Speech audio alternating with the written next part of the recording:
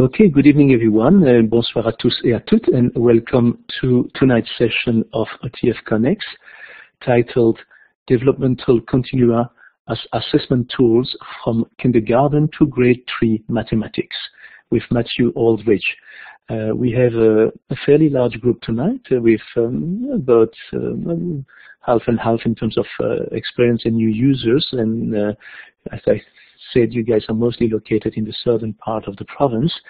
I suspect that many of you already participated in Matt's previous session earlier this month called Mathematize This. Matthew and I have worked together on a few OTF Connect sessions in the past.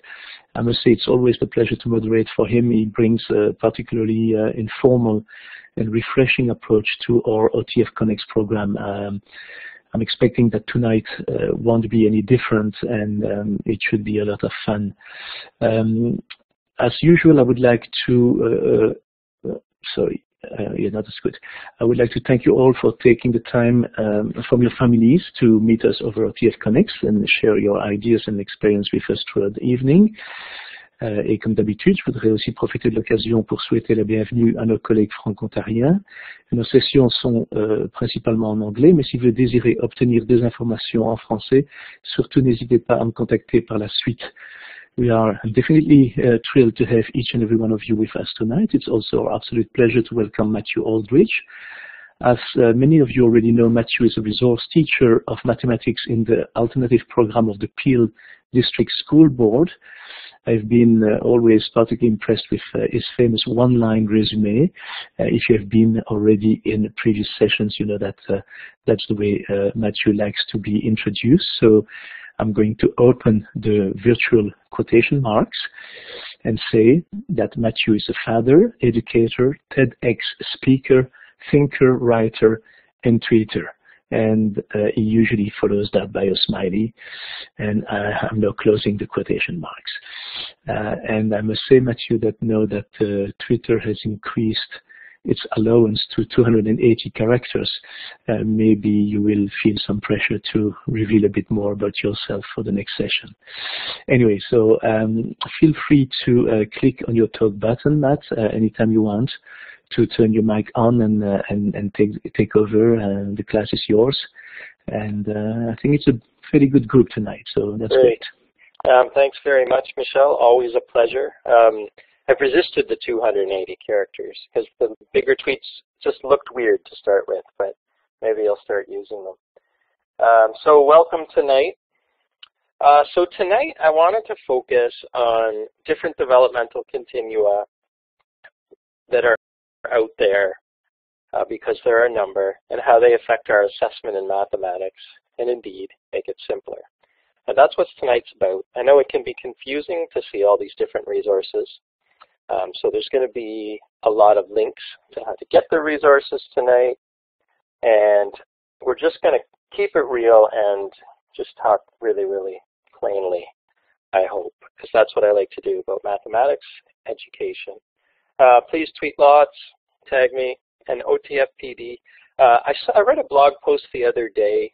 It was by Brenda Sherry, I think, and she rightly noted that OTF is doing some of the most amazing stuff in the province with professional development for teachers. And so the OTF Connect series on its own, I believe this is the second last one of this year until the winter season, is absolutely massive. You could take several a week for months on end, and they're all with amazing people on amazing topics.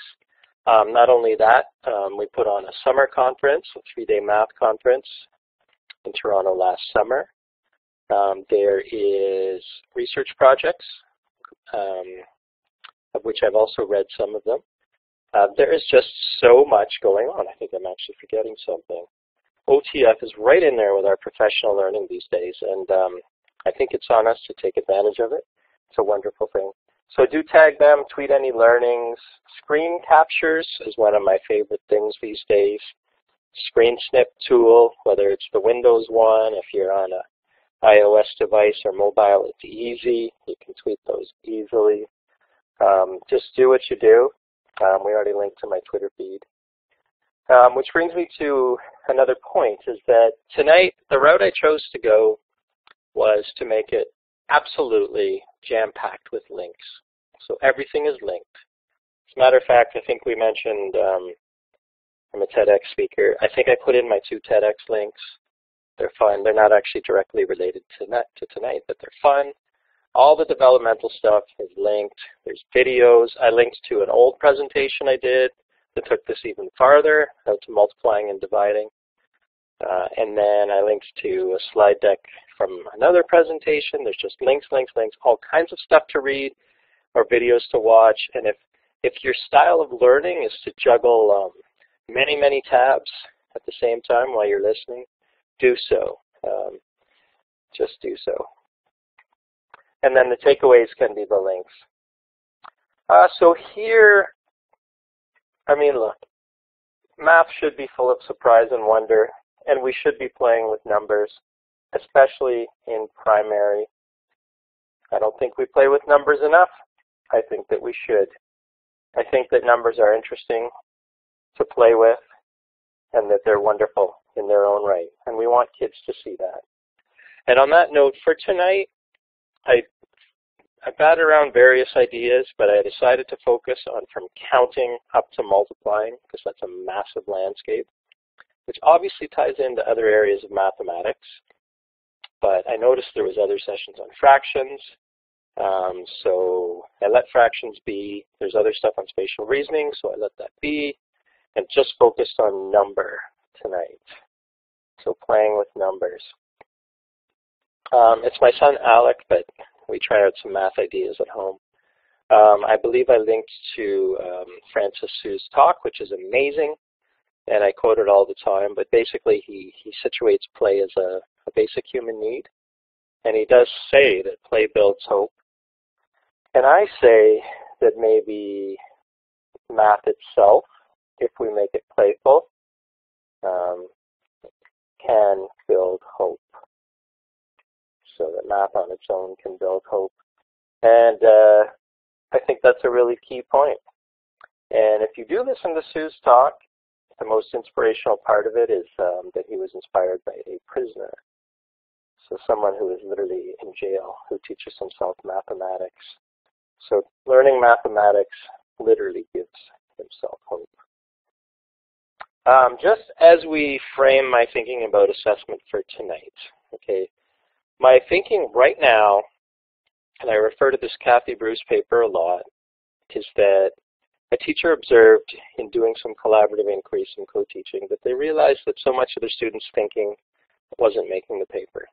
And I would hope that all of us have had that realization. I have.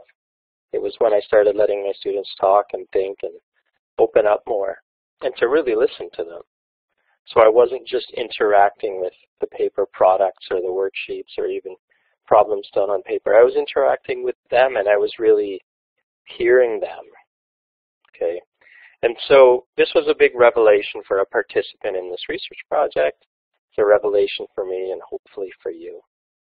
So when we speak of assessment, particularly in K-3, and particularly in 1 to 3, where the grading comes in, hopefully we're really listening. We're taking those notes, maybe even those video or audio recordings, and we're thinking about where our kids are in their thinking, which is the theme of tonight. So developmental continua are about where students are in their thinking. And just remember that it's not always on the paper. Framing, as always, with, I like to say when I do professional sessions, like framing with things that are non-negotiable. And growing success it's hard to believe that it's 2006, but certain of the ideas certainly have permeated our work, and certain ideas need to sink in more. And so I think assessment is a non-negotiable. An evaluation for grade 1 and up in the end of terms is non-negotiable, and with the current strands, that part's non-negotiable, but the important part is how we actually do it. So tonight, I'm not going to present any big theoretical pieces on assessment. I'm not going to present you any graphic organizers or frameworks. because I think the developmental continua itself, the mathematics themselves, are the framework, but what we're doing is documenting student thinking along the way. But I wanted to bring back to growing success. Oh, one thing that I'm not sure is in there, but has been inspiring me lately, and so the original Latin roots of assessment, assedere, literally means to sit beside. And so lately that's the work I've been doing in grade 7 and 8, but the work I've been doing is sitting beside kids and talking about what they're thinking in mathematics. And it's unrealistic probably on any given day to sit beside, but I think it can be done. One of the teachers I was with today, she'll sit with 4 or 5 kids at a time. Or you may choose to focus on just 2. You're working on a given task or problem, just focus on a few for that day. Or realistically, if you're focusing on maybe a certain strategy, you only need to, there's some kids you don't need to hear from because you already know they have that strategy. So always coming back to the policy documents, that's very important to me. So I always like to start with mathematics. So there's actually a very serious counting problem from the history of counting. So before we talk about counting, I like to start professional sessions with doing the math. Can you total the numbers from 1 to 100? I will say this to you. You're going to object and say, I'm not doing this in kindergarten. No, in grade 1 I don't think you are. In grade 2 you might, maybe towards the end or maybe with a calculator. And in grade 3 you definitely could. I want to engage with this one as is because it's interesting. Okay, it's a really ancient, interesting problem. But you could adapt this for grade 1. Here's how. Can you total the numbers from 1 to 5? Can you total the numbers from 1 to 10? Guess what? There's a number of picture books. Like I believe The Very Hungry Caterpillar is a lot like that.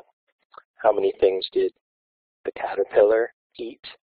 So just take it down to a smaller number. Okay, so but let's try this as it is. So what I'd like in the next 5 minutes, if you come up with something and you email your strategy to Michel, so you take a picture of it and email it quickly to him. We can get a few on the screen as slides, so you'll see what people do. Before you start working, okay, I didn't mean to give that part away if you saw it, but Humble 100 Square is a thinking tool. So you can, we have a link coming to a interactive 100 Square, but you can just Google 100 Square. The 100 Square, I've seen this with kids, I've seen this with grade 3, I think last year, and 100 Square helped them a ton. So if you Google that quickly, or anything you sketch out on paper, we would love to see. And so maybe we'll start, I'll start counting for like 5 minutes. And you might surprise yourself, but I want you to pay attention to how you're not going to sit and you're going to go 1 + 2 is 3, + 3 is 6, + 4 is 10. Sure, but you're not going to do that. You're going to find something else that makes it maybe more efficient, or you're going to use some knowledge of adding or indeed even multiplying. And probably you're going to be able to give an answer. It is tricky. I would echo with Melanie, but once this problem, once it unlocks, you may consider just like quickly Google 100 Square as an image, and then, the 100 Square is a powerful tool, as Francesca's talking about. If you were to quickly Google 100 Square and just take a look and get 1 to 100, what could you do? And I've seen participants have amazing revelations. Again, if you don't make it all the way and you're still puzzling, hopefully we'll get a few on screen, but we'll still talk about it and how you may use it in the class. So let's develop some thinking here. Oh, by the way, I guess if you wanted to just put ideas in the chat box, that's good as well, or email the pictures if you're doing it on paper. Or indeed, if you're doing it, like if you were to screen capture 100 Square, and for those who are on iPads and you're on iOS 11, if you do a screen capture, it drops it right to the bottom left. It's all ready for it to be annotated on. It's amazing. You could do some work on there too. So I'll just pause myself for about 5 minutes.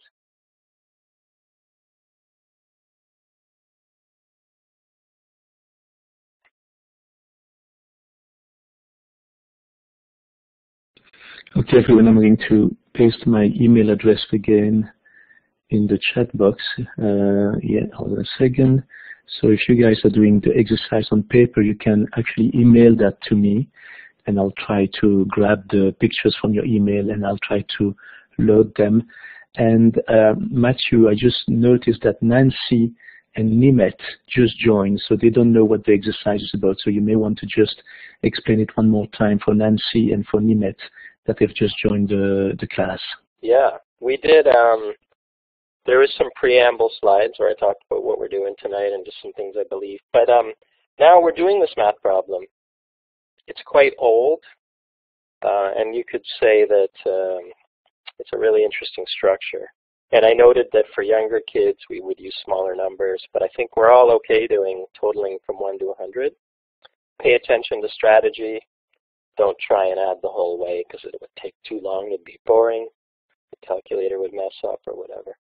But, and if you were to Google 100 square and just take a look at that structure that's on there and see what you notice. And then you can email Michelle, and then if we already have ideas coming in, which is fantastic. And hopefully we'll get some solutions on the screen, if not in the chat box. So we already have ideas.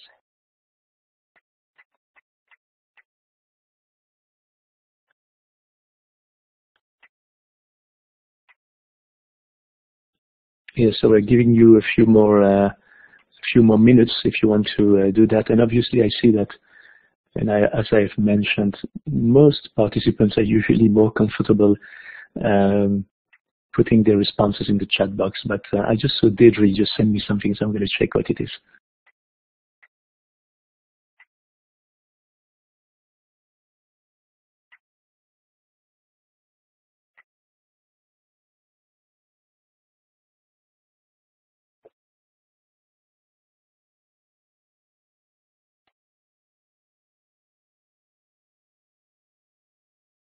So this is what I just received from Deirdre. Matt, if you want to address that, yeah. Find groups of 100. Okay. Yes, there's some clues there as to what's happening. If you wanted to, you can write on the screen beside and show what you're thinking as well. I'm pretty sure I know, but... Oh, I see. 1 goes with 99, 2 goes with 98. Are you able to write on the screen and total beside? That'd be my challenge for you. Okay, so adding in a row or column, and some kids will try that. Let's see.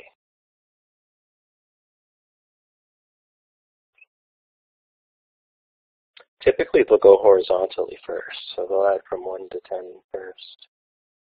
Okay, and so from Ruth F, we're looking at how many groups of 100.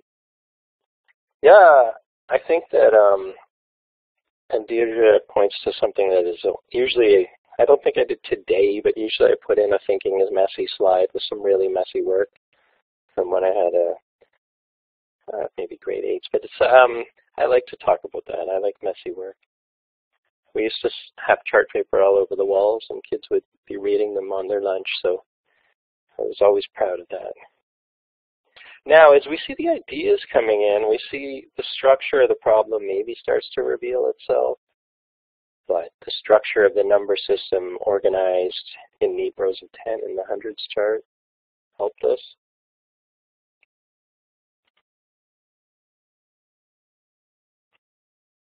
Each column is 10 more than the one before. Yeah, I'm pretty sure that is a, let's see, each column.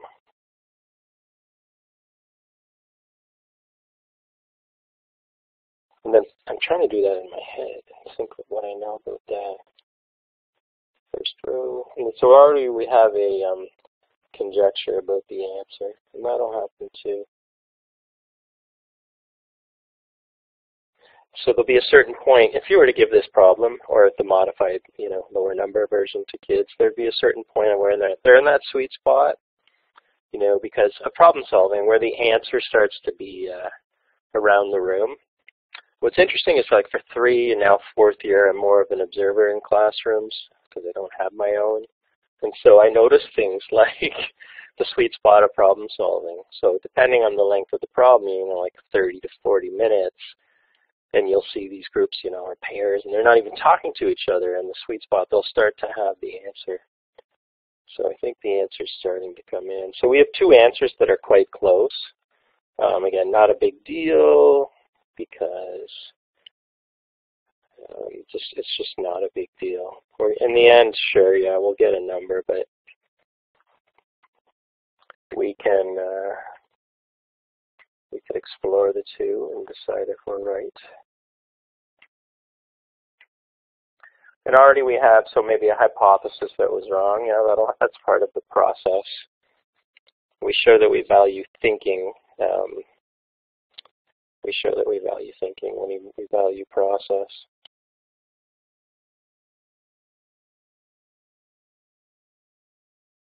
So in the solution that's currently on the screen, we had 1 plus 99 is 100, 2 plus 98 is 100.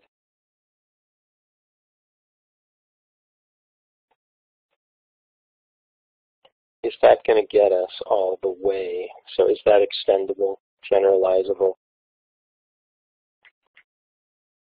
I have a ground to go. Let's see, 1 to 91 is 460, 550 in the final column, so we have 190. Okay, that looks right.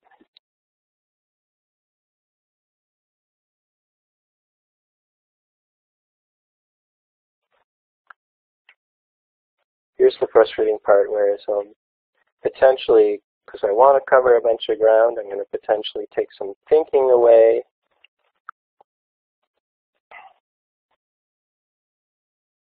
By pulling the curtain away.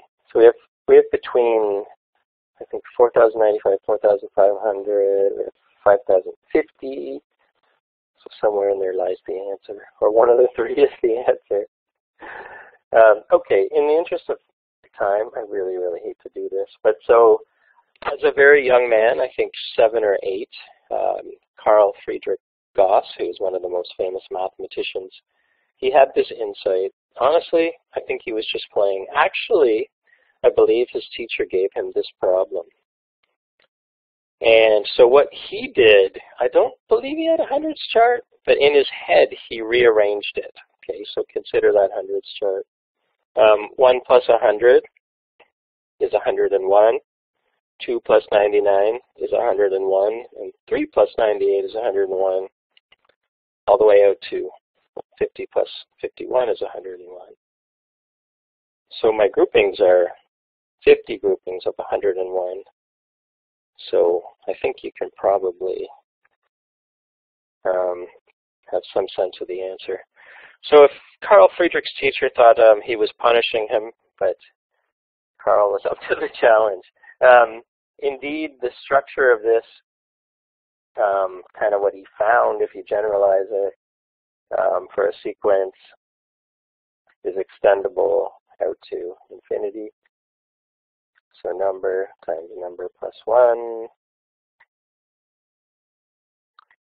divided by 2 is what he found. So 100 times 101 divided by 2 should give 5,050.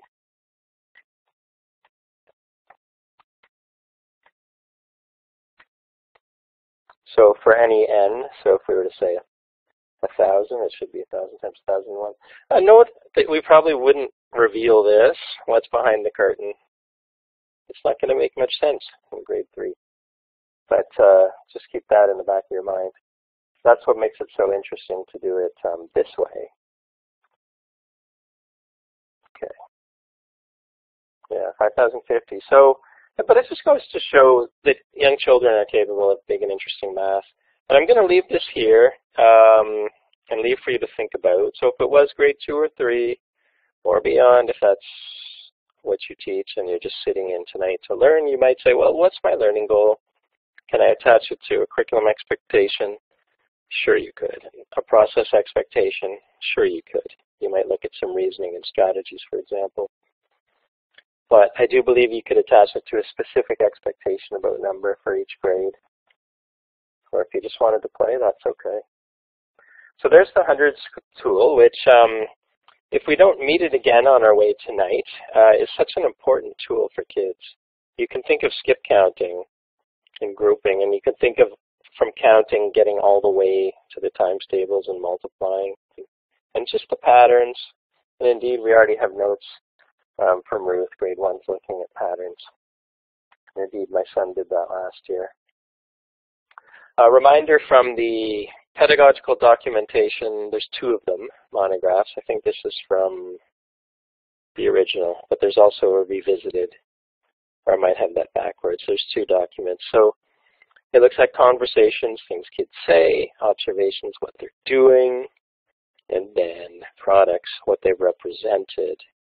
Okay, so it's looking at products through the lens of representing, which is interesting, because usually we think of a static pencil and paper product, but representing makes me think it's more like a product of the mathematics of my mind brought into the world. Okay, so and it talks about observing with the pedagogy of listening. And again, if this is our skill set that we work on, and this is our daily assessment philosophy, we've got enough to go on, and that's really important.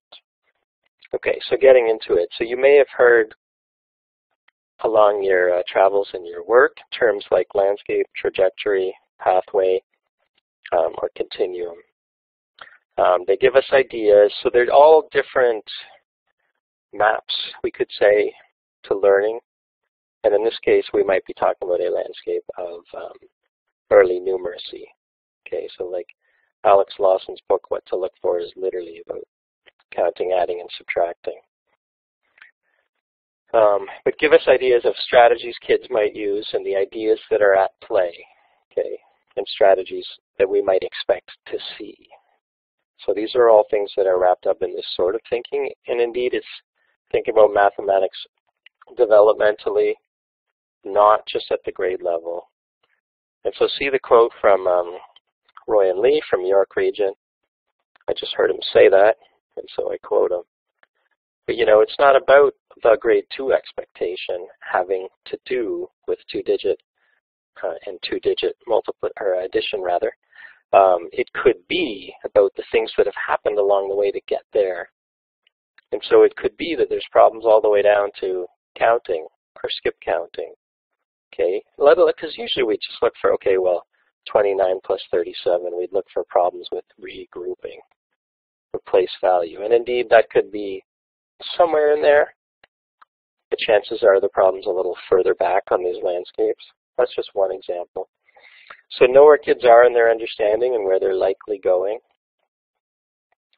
So if you look at the Fosno multiplying landscape, which we will have linked soon, that you would expect skip counting to be one of those underlying bases. So like counting by 3s can lead to multiplying by 3, which seems like an obvious statement, but it's something that we can specifically look for.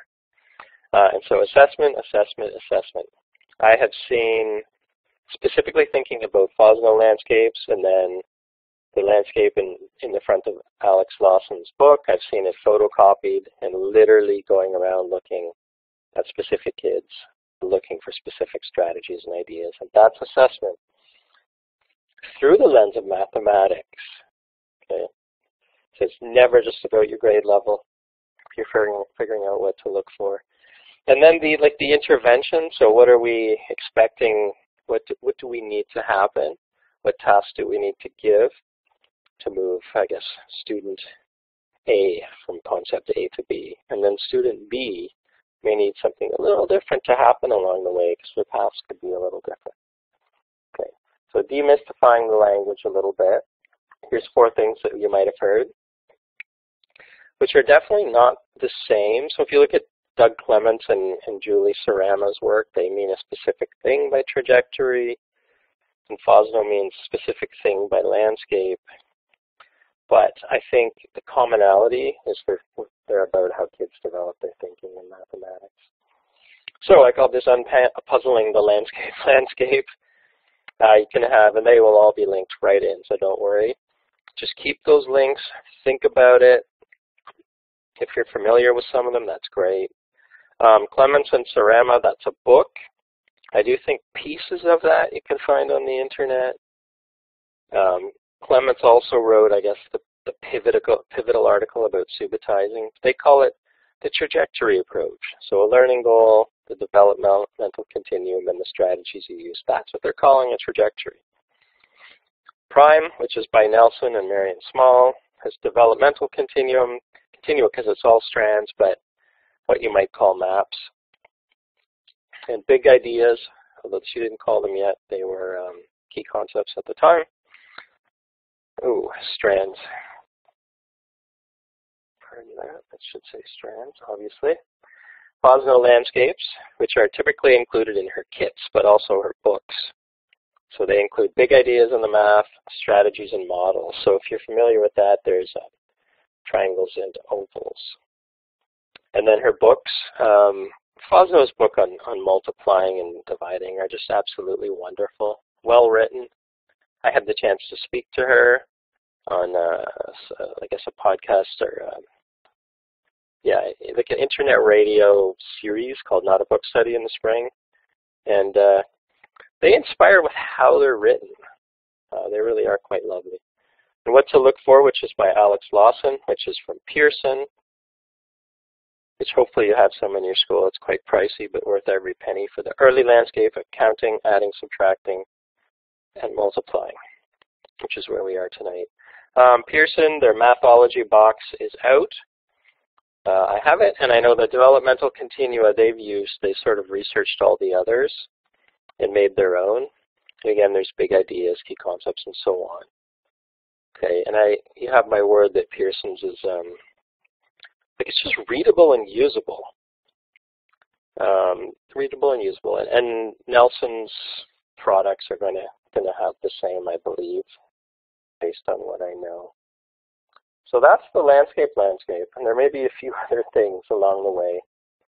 You might be thinking, well, what on earth do I use? And I think there's some personal choices to make. There's different terms that some of these authors and researchers use that others don't, and that's okay. Some people love their Fosno kits. Some people just love those landscapes and they develop their own tasks. I think you need to make personal choices. And my learning journey, this is where we start, because most of my work was grade 6 to 8. Connecting the landscape of counting to the landscape of adding and subtracting. I didn't know that. So I did my junior intermediate training, and then later I did the primary basic, and then now I have the primary junior part 1, 2, and 3, and I teach them, and I'm like, well, it's really obvious. York's primary junior part 1, for example, does a great job, and it's structured as from counting all the way to multiplying and dividing. Sure enough. But nobody taught me that. So I used to joke when the word subitizing appeared in my life that we should make it into a drinking game, because all of a sudden the whole world was talking about subitizing. So creating bridges between the operations, and not just taking it for granted that you race to the algorithm and that's the end.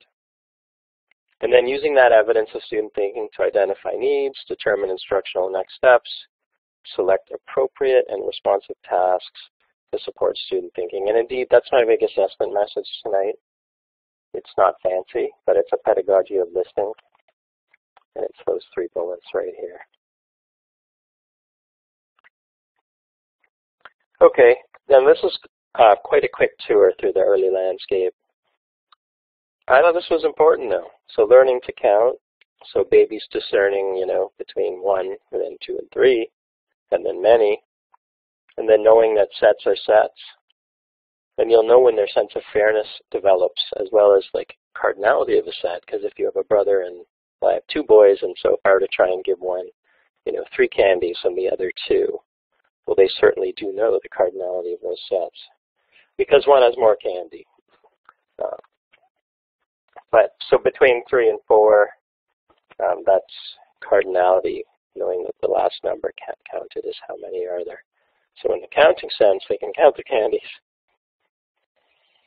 And then we have the sense of addition as combining.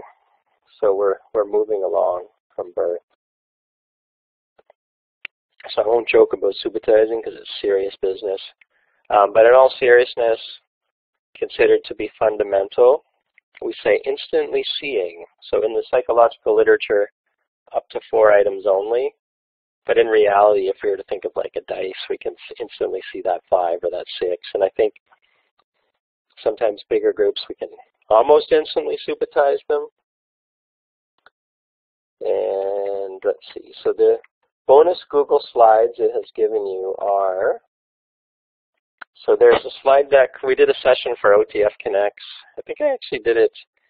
I did this activity twice, and then I think I've done it outside of OTF. And so the educators were putting in their images that they think were good for mathematizing or supersizing.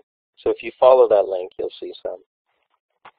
But again, that's that mentality. Sometimes you'll see teachers using paper plates and bingo daubers for supersizing. But I think it's where the images inspire supersizing or counting. Because you can learn a lot just from watching a kid count this set of objects. I'll just give you one example from Alex Lawson's What to Look For. If I count that set and I have to count, if I have to count it 3 times, I'm probably pretty early on in my counting ability. So she puts that right after supersizing. But whereas I might get to skip counting pretty soon after. Okay. So if I can show some kind of efficiency like skip counting, I'm probably a little further along, a little more, I guess, practiced and skillful with counting. Yeah, so you have a little slide deck of this, but doubles appears. And I think if we were to think of arrays and grouping and multiplying, we can see how doubles, you can see why they appear on Fosno's multiplication landscape, for example. But how many is a really nice prompt. Actually a really nice prompt just for getting kids to, to talk about how many, so to get at counting. But really, really stressing in kindergarten, maybe the start of grade 1, if you're getting kids to count sets and observing, there's a lot that you can learn. Because sometimes that cardinal sense, okay, that 10 objects is 10, hasn't developed. And I remember going through it with my sons where they would double tag. Okay, that's called one-to-one tagging, and therefore get the wrong answer. And then I remember a time when all of a sudden he was tagging one-to-one. Okay, do not take making 10 for granted. We have so much compressed knowledge, so much. I worked with high school teachers last year, and that's when I really saw it, because we'd get them to think about algebra, and they were just had this massively compressed knowledge base. They jump right to the expression, right? Without thinking of everything that might be underneath. Okay, that's one example that we need to decompress that, even if it's just about adding, even if it's just about making 10. So we see a 10 frame pictured. It's half full. And we see an octopus pictured. Well, the octopus would actually love to count in base 8 because it has 8 limbs. It would have no problem with that. And the different relationships would be available to the octopus, and there'd be different times tables. And adding sure would look a little different because only the digits 0 through 7 would be available. And I'm just trying to get you to not take that for granted. So making 10 is a major step along the way. Making 5 even, because we have 5 fingers and 5 toes. But don't take that for granted. Or counting over 10. So early grade 1, if I do 9 plus 6, and I go 9 plus 1 is 10, and I need to go 5 more, that'd probably be quite an advanced strategy. But some kids might get stuck on going up over 10.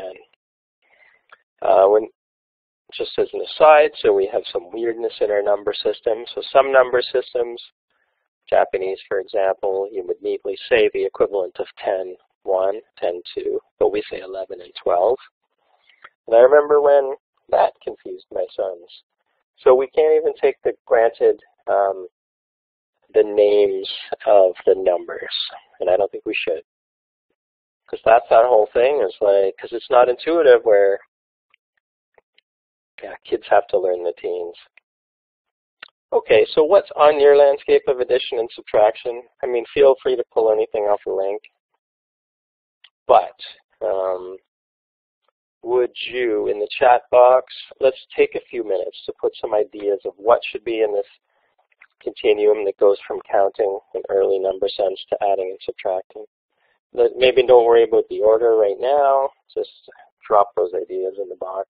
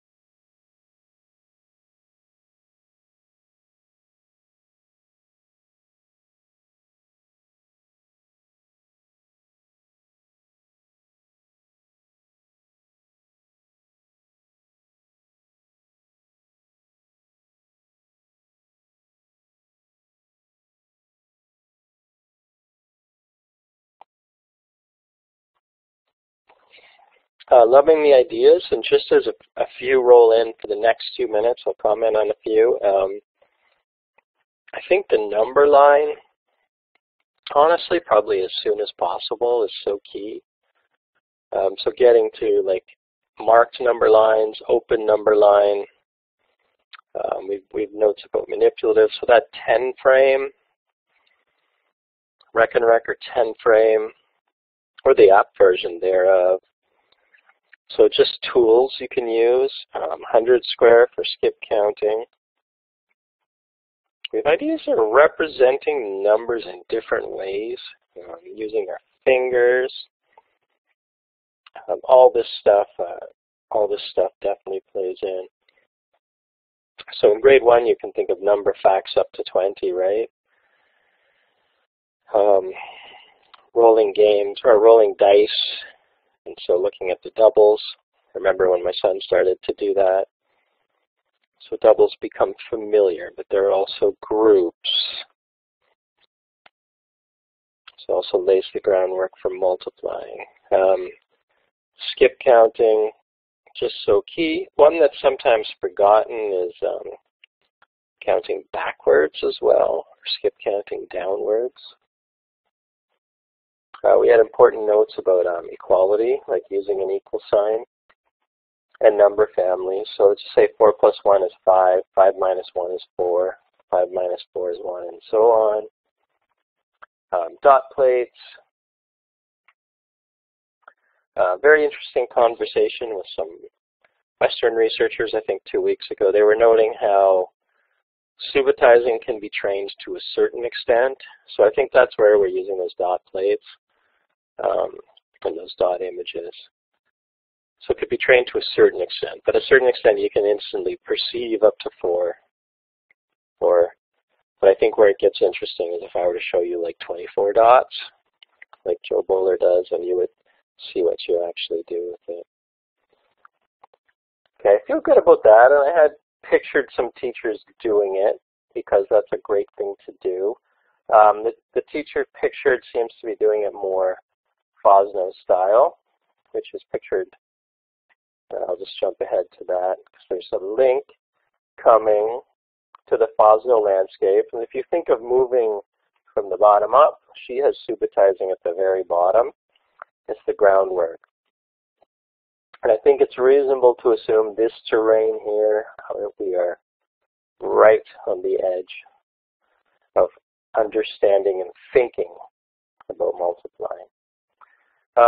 Just before we take the couple minutes to watch G Fletchy on Twitter, Graham Fletcher's video, I think is worth the 3 or 4 minutes, even during webinar time. So if you could follow the link and do that, I enjoy how he lays out this continuum. One note while you follow the link and hopefully watch it. There was another Google slide deck that appeared earlier, And that was from a 3-day ETFO course I did. So they have Summer Academy, and it was from counting to order of operations. So that's the bonus material, because I like to give you all lots and lots of stuff. So that's the extra giveaway stuff. It's kind of like when you buy an album and there's extra tracks, like outtakes. So it's the deluxe version. And there's different, you'll notice a few things are the same in there, but there's different stuff too. And it goes a little farther into dividing into order of operations. So hopefully you're watching Graham's video. I love his style, and I love how carefully he explains things. I remembered it being 3 minutes. It might be more like 4 or 5. I'm going to check that, and I'll be back.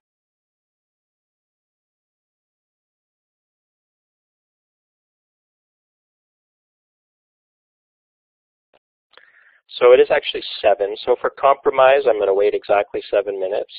But the multiplying one that's coming up later, I'll leave you to watch it on your own time. I think this is important, though.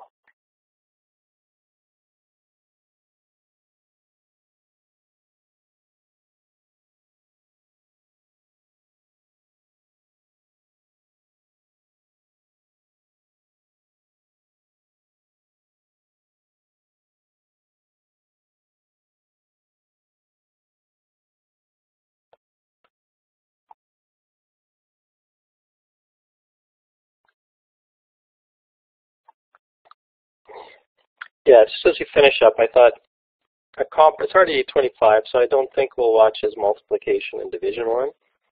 It's very good, though. I love the style. But take the link and watch it later. You're getting them all in an email tomorrow. We're trying to do like bonus material tonight. Enough for you to think about all holidays, because we never stop learning.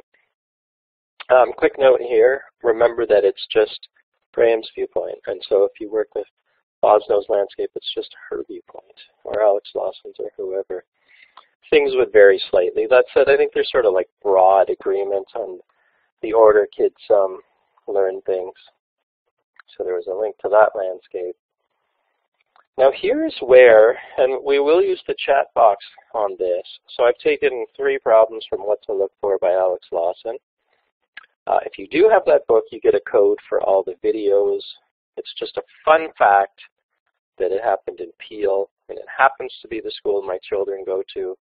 Yes, that is a coincidence, but 2 friends of mine were working at that school, and some other classrooms are in the videos. But the videos are about careful observation.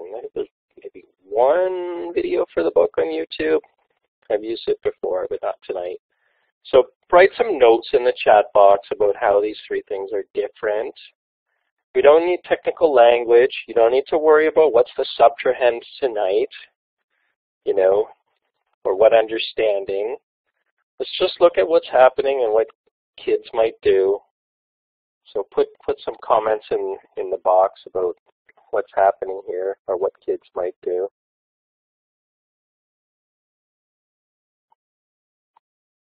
So say, oh, they're looking for the result. Counting back, giving things away. All require regrouping, which could be a key point. And indeed, I'm going to guess there's some videos like number 1 where the kid struggles going down over 10. I haven't watched, but I have a strong intuition there. So requiring the knowledge of tens, which puts them past learning to count to 10, which puts them past hopefully learning to count to 20. We have adding on. In number 2, I might give them a number line, or you might give them concrete objects. So all can be solved using addition strategies. So we're going to get to a key point, is that all subtraction is really addition. All division is really multiplication. And we can just go all the way and say that all arithmetic is counting of some kind. And that might be a good way to look at it. So we build our understanding of counting by ones. We can develop all the operations from there. There's really no rush to the algorithm, people. That's a key point. There's just really no rush. There's a lot of territory to cover and fun you can have on the way. Okay, any more comments on those? I guess the assessment angle would always be, you know, where's your class at? What numbers do you need? Do you need bigger numbers for number one? Do you need it to be, you know, a couple subtractions? Do you need number two to be like 48 plus 37 because you're that point in grade 2? And so on. In number 3, are you just using a number line, or are you about to consolidate that into that tricky algorithm? Again, depends on your learning goal. One thing to note about these tasks is we'd always have people like, well, where's my rich tasks? And I look at these and I say, oh, they're not the most interesting. Number 2 is just a question, but yeah, we should just call that, if you look for strategies, it's a problem. It's a problem in its own right. We don't need rich, fancy tasks. And indeed, you could take these 3 and you could rewrite them in any number of different ways. So important. If you do have Alex's book, it really neatly lays out the types of addition and subtraction problems. Ouch, this is just one of those topics right now. We need our chat box for this. If you feel like graffitiing on the page, you can feel free. I'm going to give one right here, but I would like if you would drop some meanings of multiplication in the chat box. The one I'm dropping on the screen is scaling. It's not really a primary one. Repeated addition. And with my York students, we had a lot of, actually it was one of the things asked of them, is why do we go to repeated addition first? That's one reason I linked to Keith Devlin's blog post called It Ain't No Repeated Addition, which, by the way, was very controversial. As an intermediate teacher, though, I'll tell you this. If we teach kids that multiplication always makes numbers bigger, do you know what happens when they get to multiplying fractions? If you've ever taught it, you know. If not, think about a half times a fourth. What's happening there? So I have a half multiplier of something that's 1/4. So clearly the answer has to be 1/8. But that's smaller. It's smaller than the original 2. So their understanding can break. But so in this scaling, like scaling up or scaling down or scaling by a fraction, you guys have great stuff. Here's where I reveal counting groups of, and I think that would occur early on. Here's where I reveal in this session, the teachers in the room at OAME 2015 in Toronto came up with 24 meanings. I mean, sorry, you read that off the screen, but they just kept coming and coming. I don't remember all of them. If you follow the link to his article, you're going to find some of them. The one that just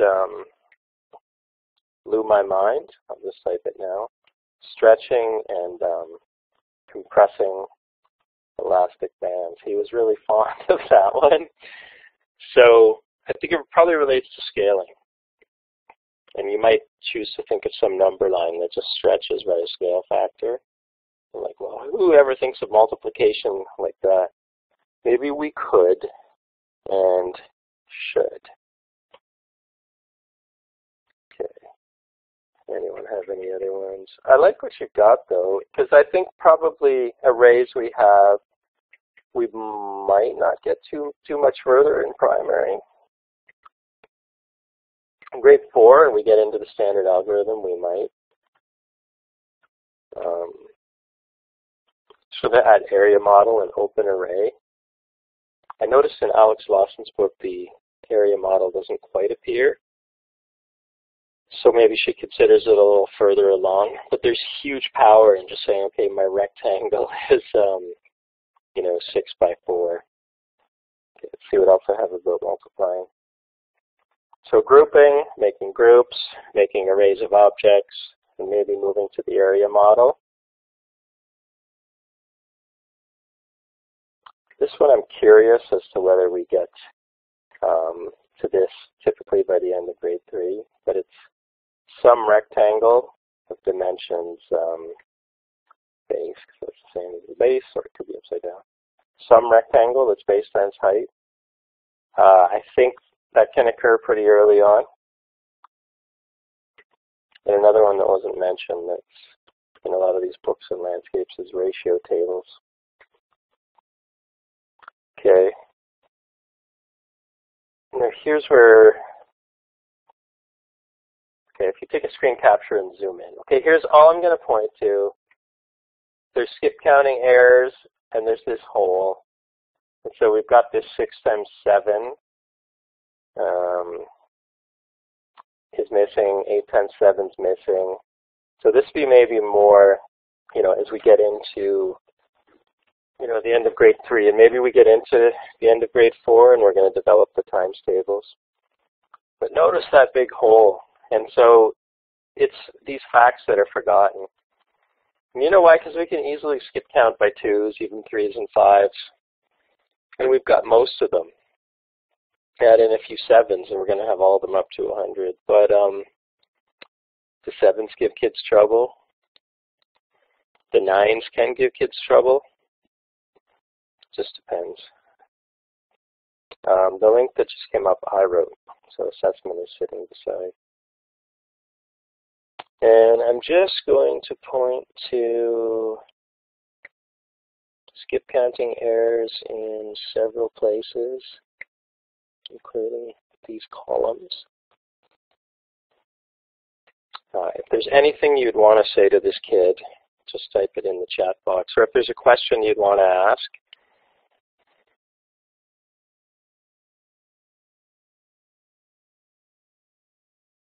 if there's anything at all, I can tell you what I actually did.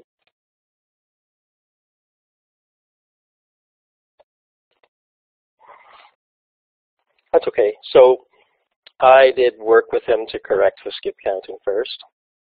I was thinking, well, clearly the sort of lack of practice or maybe facility or seeing the patterns in the skip counting is the problem. So we needed to develop that first. And this kid was older, grade 7, so it just goes to show sometimes you're going back to that grade 2 kind of thing. Well, we don't need to think of it that way. We can just think of something, a strategy that occurs along the way. Well, how can 9 by 4 be greater than 9 times 5? Okay, we already have a good question to get specific with this hundreds chart. And one key takeaway from tonight, it's not about the grade level. I could show you the same thing, and maybe it could be from grade 3 or grade 4.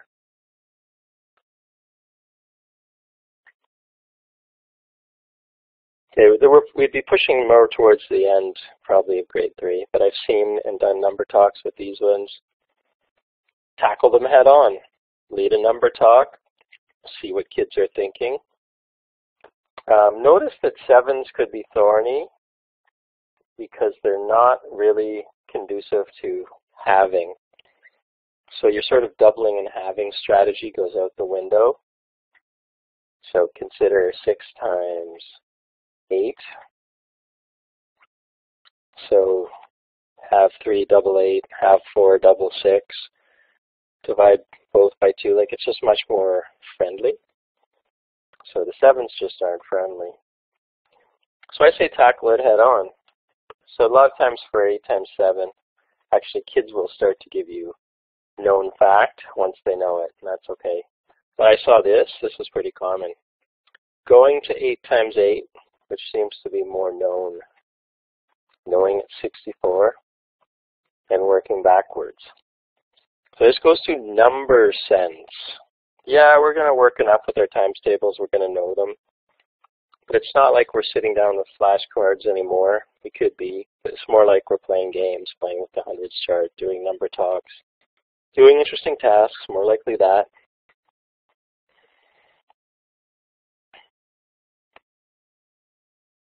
Yeah, I'm just going back to this question. Have you seen the pattern in the table? Some columns and rows match each other.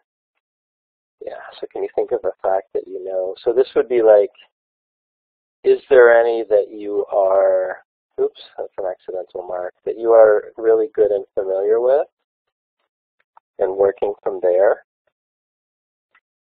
So that probably relates to here. So if I said I know this, can it help me to know this? Sure, it definitely can. This is only partially a joke, but as you get towards the standard algorithm, and again, there's no hurry, just design that one lesson plan. It could be half an hour of your life, it could be an hour. But teach them why the standard multiplication algorithm works. Don't just throw it to them, and don't just give it as a trick or a procedure to be followed. It is that. But I think you want to develop some sense of it. I'm not exactly going to go into it tonight, but in the other slideshow I mentioned from ETFO, it's in there. One of the best ways is to think about partial products. So if it's 2-digit, well, you can start by 2-digit by 1-digit. But if it's 2-digit by 1-digit, the algorithms is totaling those 4 pieces as if of a rectangle. And that's a really important point. I have links to James Tanton, great mathematician, talking about the area model. Okay, so for me, that's the key to the standard algorithm. You may have a different way to teach it. Let kids get their algorithm license. Okay, this one is important to me, and I've done this live with adults, similar facts. Do this one, do it in your head somehow. You could put in the chat box sort of what you did. If you're feeling brave, you can graffiti on the screen. Nobody's done that. But certainly put in the chat box. And yes, you can do 24 times 18 in your head. And you're probably tired, but just push through this one. And I'm going to think about 24 times 18 fresh myself for 2 minutes.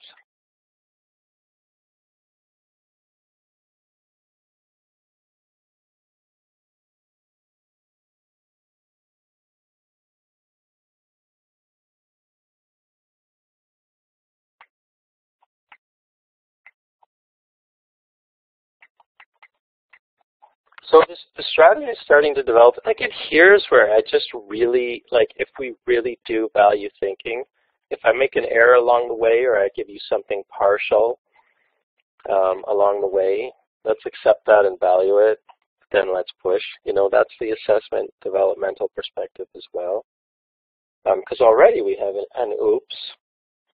You know, and it looks like the consensus in the room is going to be 432. You get some like beautiful revelations along the way. We've tried this with parents and they're like, really, I can do that? This is what I did tonight. I might do it differently tomorrow. I went with doubling and halving. So I went with 12 times 36. And then I went with 12 times 12, yeah, it's hard to write with these, times 3. And so I just said, okay, sure, 144 times 3. That's me. That 144 times 3 was some tricky mental math, but I actually powered through it. I wouldn't expect this in young kids. You can explicitly teach the doubling and halving. And if you look at Kathy Fosno's work, she has strings that are designed just for that. That just beautifully get you to think about doubling and halving. You'd probably start much smaller. You know, again, like 6 times 4 is a good example. Half 6, double 4, so that it gets that commutativity. Let's see. So if you did make an error, then this is easy to check. So it's 432, right? See, 24 times 9 is 216. So double that, you get 2. Doubling. And then 24 times 20 minus 24 times 2. So you have that beautiful sense of taking out two groups of 24. A few people did that. We have, so in Melanie's case, breaking down all the groups, so as if it was the standard algorithm. I've met people who do that standard algorithm in their head. So Melanie's at 842 is most like that. And you could show kids that. And I was suggesting showing with a rectangle. But if it's truly open array, I go, okay, my thinking is 20 times 10, and then my 20 times 8. Then I need 4 times 10 and 4 times 8. And you get there. Wonderful thinking. So mental math is such a powerful thing for kids. We should not shy away from it. So I thought we'd show our thinking. So Graham's video I'll definitely leave for later. She did it with the place value, Melanie says. So like with the front end addition. So is that probably, I think I know what you mean.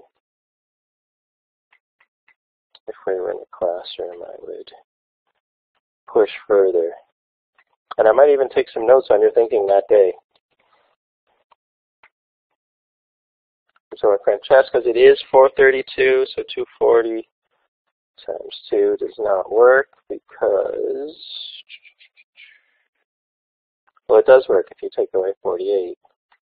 So all you had to do is take away two groups of 24, and you're there. This one is getting you thinking about multiplying. Is 2 times 6 the same as 6 times 2?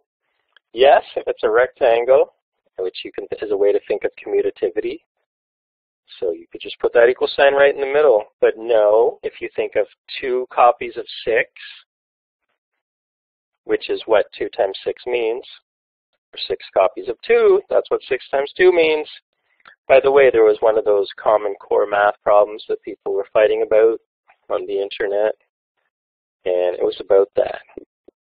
It was about whether 2 times 6 or 6 times 2 is correct. It might have been a slightly different fact, but oh, wow, it may matter, right? And sometimes it may not matter. So that's something for you to think about. This one, let me just check my slides here, so getting down to it.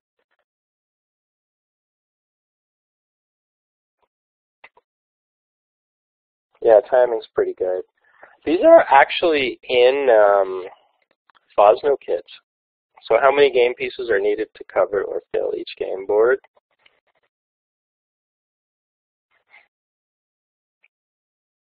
Yes, the answer was 432. By the way, as you're developing these skills, feel free then to go to the calculator. Sometimes you may need to do that if you get stuck, then come back, work it out. These are all valid things.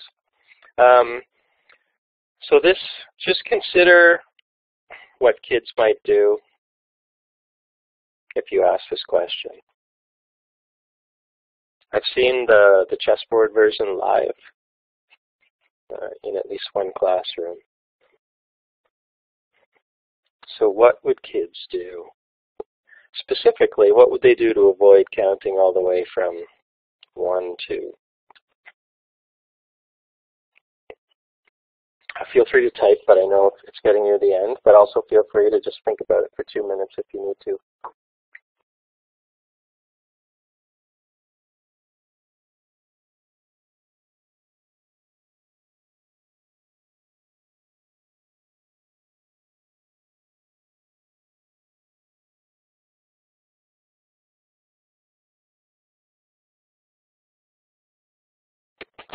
I'm seeing the Connect 4 promotes some grouping by colors, which is interesting.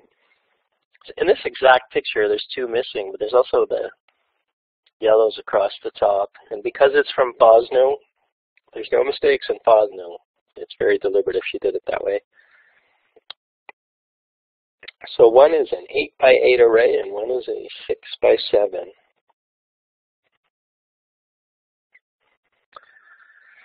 By the way, Connect 4 is a solved game, so all you need to do is go first, and you can beat your own son or daughter or students every single time. No, it's in game theory, people have examined these things, so it's actually solved, which kind of takes the fun away.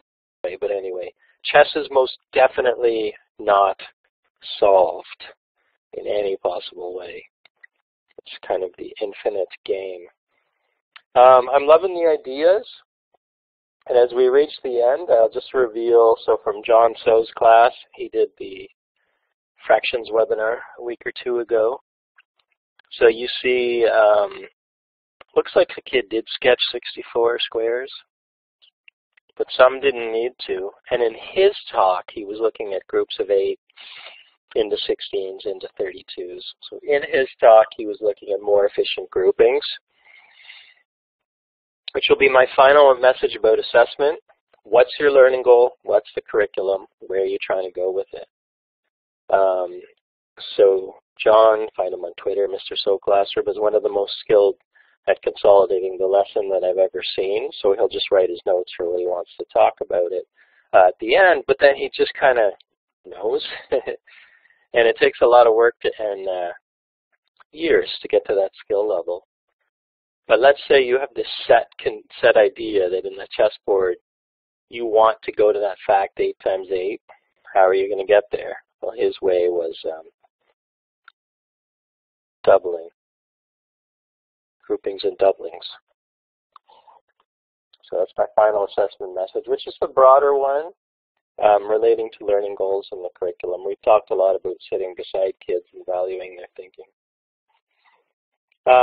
We're not going to do this now. This is more like general thoughts. Okay, sure. Okay, create a learning goal for this task, attach it to the curriculum, anticipate what kids would do.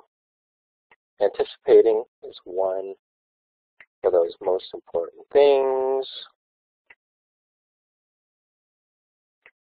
And so anticipating means we know some things we think they'll probably do. And so after a certain while, you get intuition for it. So if I teach grade 6s about adding fractions and I give a half plus a fourth, some of them are going to say 1/6. No, that's a misconception that you can just add top and bottom. But it happens every single time. So there's things that you can reasonably anticipate will happen. But you're the one that knows your kids. That's another assessment message. And then how would you sequence their work if you're getting to share Math Congress or whatever? Or if you're picking ones to talk about, what do you want to talk about? More generally, any big and interesting ideas at play here, like commutativity or something on one of the landscapes or continua. Connect to mathematical processes. Maybe there's a specific thing you're looking at. What is happening as we do this task? I like Ruth's idea of adapting it for 6 years old. Make it 24 square, call it a game board of whatever. Just call it something, make up the game name, just to have a little story. Yeah, and you could go there with 6-year-olds. There's absolutely no reason why not. Changing the size and complexity. This is the finishing slide. If there was any questions to come, you can put them in the box. We'll be on for at least 7 minutes. I just want you to remember that the early number sense landscape is complex. Remember, particularly if you're a primary junior teacher, it's highly unlikely that you're a mathematics major. And I wasn't. I was an English major. So for all of us, we are learning so much about the early number sense landscape. And so it's that limited module in Teachers College is not enough to do it. I'd recommend probably if you hadn't, pick a course. If I were to be biased, I would say pick York Primary Junior Part 1 because I'm teaching it in the winter. But the reality is pick one that suits you. There's so many universities that have it. But I think it's rebuilding that. We don't remember learning to count. We probably don't remember learning how to add and subtract. I don't remember learning to multiply. that all happened.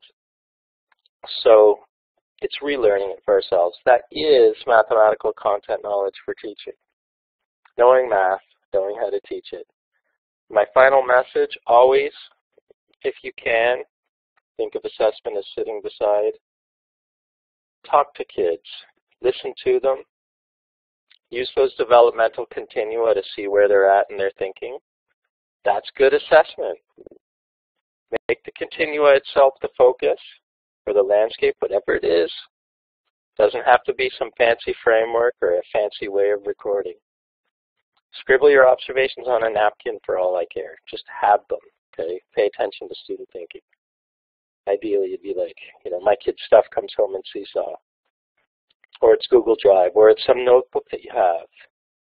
Or you have an actual landscape you photocopied and you're making notes about different kids on it. Whatever you do, it's the observing and the conversation part that's so key. Pay attention to kids' thinking. So mathematics is a thinking tool, not just a subject in school. I made that up because it rhymes, but it works. It's a thinking tool, not just a subject in school. Like literally something we can use to describe, think about the world. It's uncannily good at describing the world, mathematics is. You have no idea, and I have no idea because it's, there's so much more I want to learn, but a lot of these papers and theoretical things are beyond me, but it's, all I know is that they're just always discovering new things. And they're like, well, this mathematics isn't going to mean anything. And then 20 years later, it'll be used in like, cryptography is a good example, multiplying giant prime numbers together. So, nobody thought that was useful. Bam, it's like what keeps your money safe, your online banking, your email or whatever. Just one example, because mathematics is interesting and it's lovely and beautiful. So thank you very much for coming tonight. Hopefully some of these links will have stuff that you come back to, because that matters. I want you to have the takeaways and lots of stuff to think about. And hopefully as you get through the last 3 weeks and 3 days, that you look forward to your rest and stay happy and healthy. Thanks for coming tonight. All right, good night. Thank you, Matthew. Great session again. One of the things that makes my role quite challenging as a moderator is that all of facilitators are truly exceptional teachers, and I keep repeating the same compliments or the same positive feedback at the end of each session. So that's not easy to always be original. But I particularly love the way Matt keeps improvising through these sessions. Some presentations are more academic and they feel a bit more like university lectures, and some are more creative and free-flowing. And I guess I don't have to tell you in which category Matt's presentation falls into. What's nice is that we can actually hear his mind grinding throughout the session. And tonight I actually heard all your minds grinding as well. So it was a lot of fun, I think. As always, I definitely want to thank you all for being such fantastic teachers and participants, and for sharing your ideas all along the session. Francesca, Deidre, Melanie, Caroline, well, all of you, I can't name you all, but thanks for your active participation tonight. You guys were really great. I think it was a fantastic session once again. Now, if you could please give me another 5 minutes of your time for my little spiel at the end of every session. So I just want to share with you the list of our upcoming sessions. We are nearing the end of the 2017 season already, unbelievable, but we still have 7 fantastic sessions before the end of the year.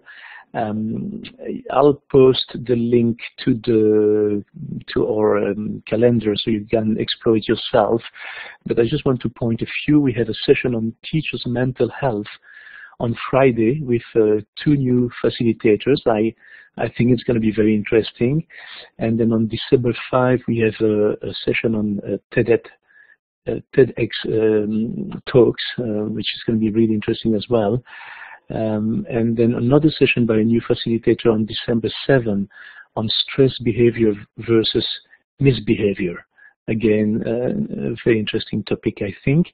And then last but not least, the same evening, December 7, we have a session by Maria Van Vallis. Maria's session will discuss how to support students to help them engage in sound mathematical thinking.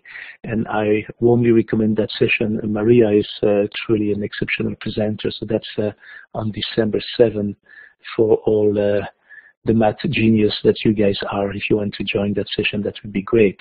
I'm going to just paste for you the links to our calendar and to our resource page if you want to explore that on your own time. I also want to tell you about the opportunity provided by OTF and the Ministry of Education. If you're a qualified teacher and you have completed an additional qualification course in math, technology, or kindergarten, you may be eligible for a $450 subsidy, and I'm going to provide you the link to apply for that subsidy if you want. Here's the link. I also want to remind you that we really need your feedback. We really value your feedback. When quitting Blackboard, you will be presented with the opportunity to give us your feedback on tonight's session and fill a short online questionnaire. The survey only takes a few minutes, so if you can do it right after the session, that would be greatly appreciated. You should be redirected automatically to the survey page when quitting Blackboard, but I'll provide you with the links as well, just in case. Once you have completed the feedback questionnaire, you will be redirected to another page, to a second page, allowing you to enter your name, and you will then receive a certificate of participation to this training session, and you can then add that certificate of participation to your professional resume. Please note that the certificate of participation is only available for 48 hours following this session. And if you don't have the time to do any of this tonight, don't worry, because we will send you tomorrow a follow-up email with a link to tonight's presentation, as well as the feedback survey, the archive presentation, and all the links that Matt has shared with you tonight. So no worries. But I'm just going to paste the links in the chat box for the feedback survey and for the certificate of participation. You may want to grab them just in case. And I'm also going to paste the link for tonight's resource page. It will be live in a couple of hours. I'll have a quick dinner, and then I'll upload everything on the OTF website for you guys. So that's it. I will now end the recording of the session. Please feel free to remain online if you wish to ask Matthew additional questions once the recording has ended. Otherwise, I wish you all a very, very good evening. Thank you once again for your participation in tonight's session. We certainly hope to see you soon again on OTF Connects. Bonne fin de soirée à tous et à toutes, et à bientôt sur OTF Connects. Merci.